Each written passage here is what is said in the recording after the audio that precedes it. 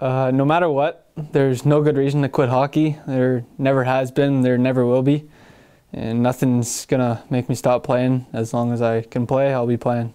This is David Kilgour. He's 18 years old and he knows the highs and lows of junior hockey. And he's here to tell us about what being a junior hockey player is all about.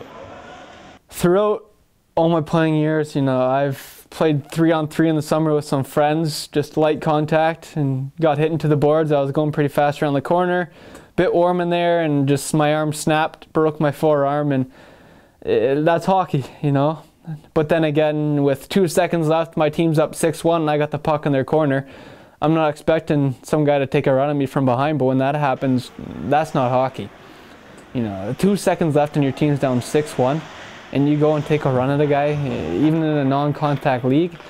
Guys like that are the reasons why people kind of say hockey's so violent and, hockey players are bad people and stuff like that. Well, not all of us, just the idiots out there that think they're the shit and can run anybody, David is a walking disaster. He's dramatic, so we never know if he's serious or not, and then when it is serious, it's like, oh, you feel bad because you weren't sure if it really was or not. He's had more injuries than I care for, that's for sure, and many of them head injuries, neck injuries, and I think it's had a toll on him overall. This last year and a half has been rough on him since his last big concussion.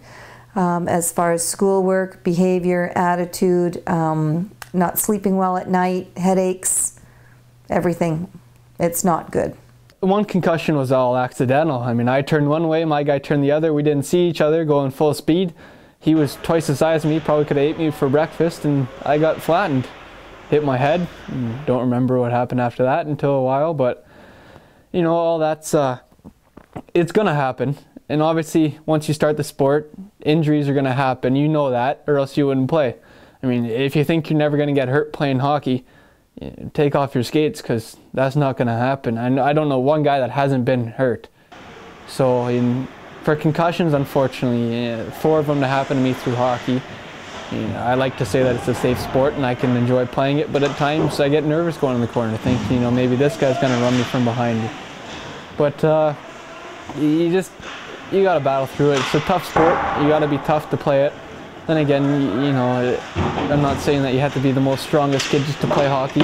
I'm not the most strongest, I'm not the biggest. I got friends that can, destroy me, but I'm still out there playing with them, and if I get hurt, I get hurt, and I'm gonna wait my time, get back out on the ice and start playing again. I don't like watching my kids play hockey, and I think they know that because I'm always afraid for them.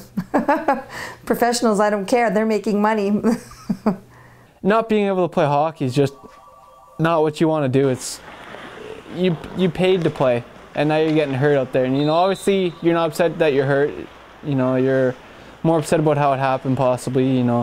For when I get hit from behind, I get pissed off. He hit me from behind, it's illegal, and now I got to miss a game or two. But it's more encouragement, because when you get back out there, you've missed a while, so you want to get back out there, and you might not be that in tune like you used to be, but you're fresh legs and you're ready to go. So you get out there, make an impact, let the boys know you're back.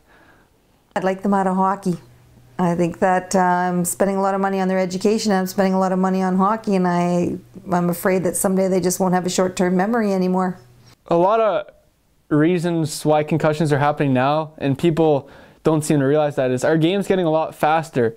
You have less and less time to think about what you're doing. You get the pass, you look up, a guy's coming. Now you got split second. Do you dump it? Do you pass it? What do you do with the puck?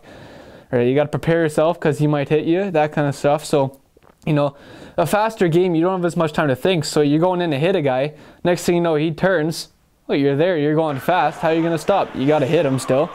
And I think that's one of the reasons why concussions are increasing. First of all, they're bigger, so they're faster. They're meaner, they're trained better, and I think with all the equipment they wear that they can try more things, they can try more ways to get the puck. Well, when I was young, helmets weren't mandatory. People didn't wear any guards or protection over their face. There was a lot less equipment. The equipment was made of leather, and then when it got wet, it was very heavy. I'm glad to see that they're trying to prevent concussions, especially at younger age. In my first concussion, I must have been way too young to even experience that kind of stuff in hockey, but even in the NHL, you know, the speed is the big reason why concussions are happening, and you know, it's not going to happen forever. Something's going to come up. They're going to realize how to prevent it, but it's all in time, and obviously there's going to be a rough patch, but everyone has those days. So. Behind the bench.